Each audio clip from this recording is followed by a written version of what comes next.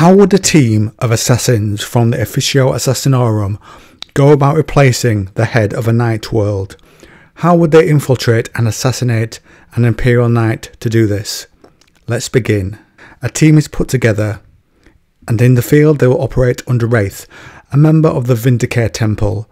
Snipers. They capture a free blade called Rakan, who Imperial knight that he controls is called Jester. Sycorax will learn from him how to act as a Imperial knight controller, so she can infiltrate the house. Their mission is to remove the king and replace the leader of Dominion with a leader who supports the Imperium. She successfully gets the knight to accept her. As part of this, she recites Rakan's family lineage on both sides.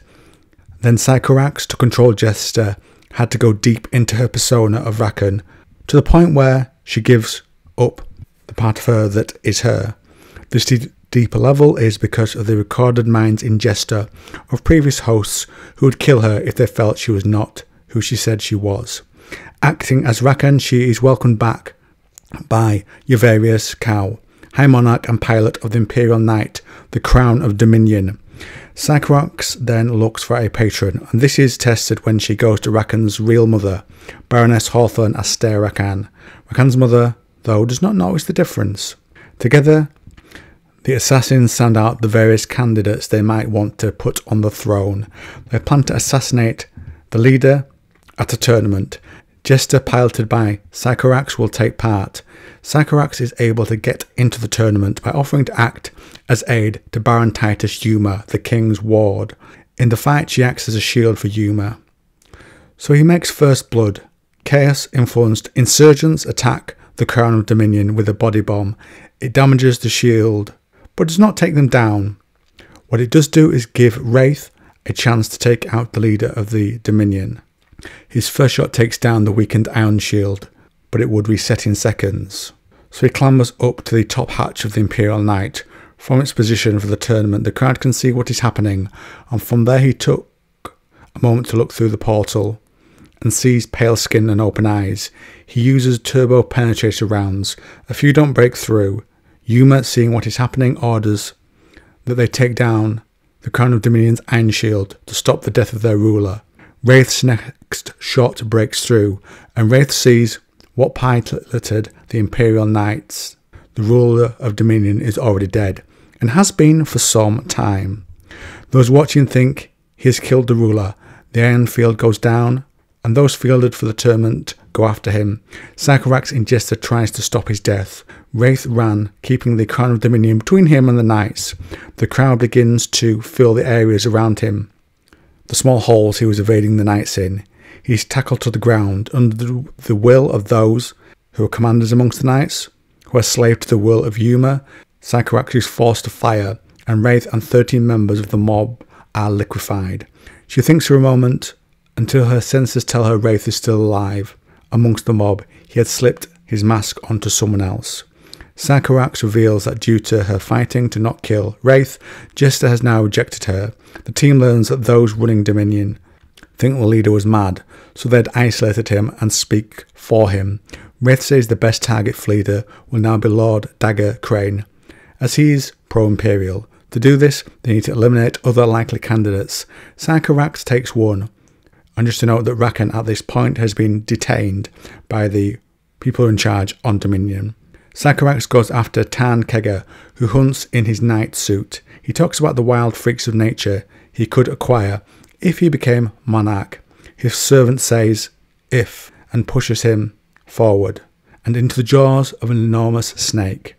Sycorax then escapes, taking out his men and a battle servitor with her Neural Shredder and Phase Blade, and used polymorphine to warp her body to slither between the bars of the cages on her way out. Wraith takes out another. After the elections, it's announced Dagger Crane will have a day of coronation to be the new ruler of Dominion. So in that part they have succeeded. Rakan is allowed at the request of Dagger Crane to be part of his bodyguard. The downside is he has to pilot a new knight called Red Sky.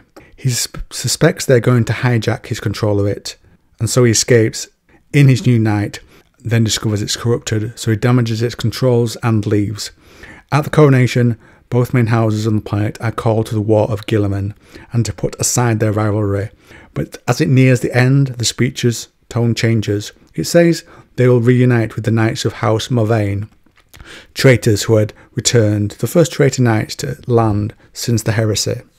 The Knight of the Crown of Dominion and some knights such as Yuma join the Crown of Dominion, others won't agree. Those who would not join are wiped out by the Crown's plasma decimator.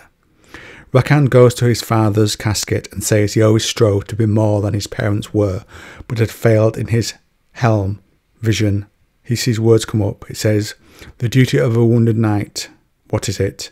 And when he answers with, "To rise from his blood," something is revealed to him, and a voice like thunder says, "I have been waiting."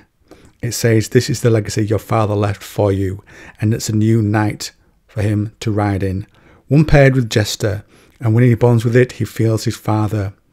We learned that the wounded and dead leader, who had been in the Crown of Dominion originally, had been corrupted in an old battle.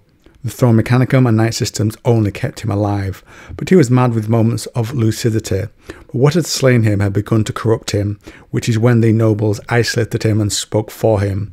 And when a replacement was needed and installed, the one guided into that place by the Assassinorum, it was found out that it was not the former leader that was corrupted. In fact, he had fought the corruption within the Knight suit for 10 years. It was the Knight, the Crown of Dominion, that was corrupted itself. So it was the new leader was also corrupted. Rakan emerges, calls out 2 traitor knights and announces himself as Leviathan. He kills the first with his harpoon, captures the chain reaper of the next between his arm and the body of his knight, and uses his flame.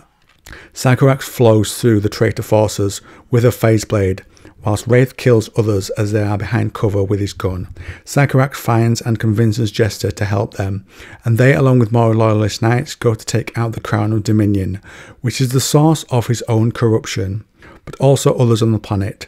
Jester takes on the Crown of Dominion and uses a thermal spear to bore into Dominion's chestplate, like a ball laser, and it tried to step back, but Jester was faster and wanted this kill. The melt had been bored into Dominion, but then her thermal spear ran dry, and a concussive blow knocked her down, so she used the chain cleaver. It was a chopping, digging weapon, and that's how Jester used it, to bore through the chestplate and up into the systems behind the head. The Knight suit Dominion screamed. She cut away its outer armour, till she looked at the pilot, Dagger Crane, who was fully taken by the Conqueror Worm that had been inside the Knight suit. Sycorax calls on Wraith to take the shot. The Crown moved, saving the pilot by moving it behind the bulk of Jester. Jester swung her dead chain cleaver, but the pilot stopped it with his warp strengthened hand. But she used her other hand to lift the pilot into Wraith's line of sight. It drilled a hole through the trident crown and through Dagger Crane's skull, and cleaved through the Throne Mechanicum as well.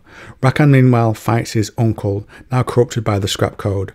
War Dog Knights surround him, 5 of them. They test his shield. He sprayed fire around him. He fights them for a while, and then they and his mother, who shows the virus and Chaos power is still alive, teleport away. Later a leader emerges for Dominion, Rakan. He's of low blood, however, when a page torn out of his ancestral book was discovered, it was seen there it would elevate him and allow him to rule the planet of Dominion for the Imperium. After Wraith thinks about getting a promotion with another kill and controlling his fate by becoming a team player and choosing those that will work with him. And if you liked this video, try this other one about Imperial Knights.